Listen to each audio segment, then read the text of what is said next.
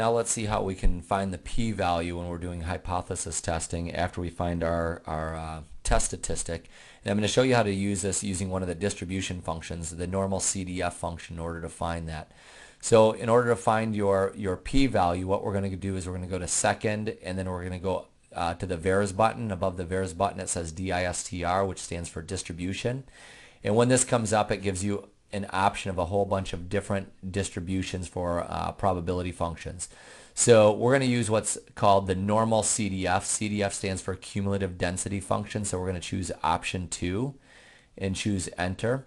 And what this is asking for is it's asking for the boundaries of the tail that you're testing given our test statistic that we calculated.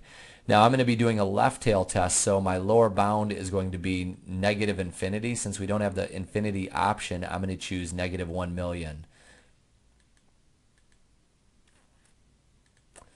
And then after I choose the lower bound, I'm going to choose the upper bound. And in my case, for my test statistic, I came up with a value of negative 1.155.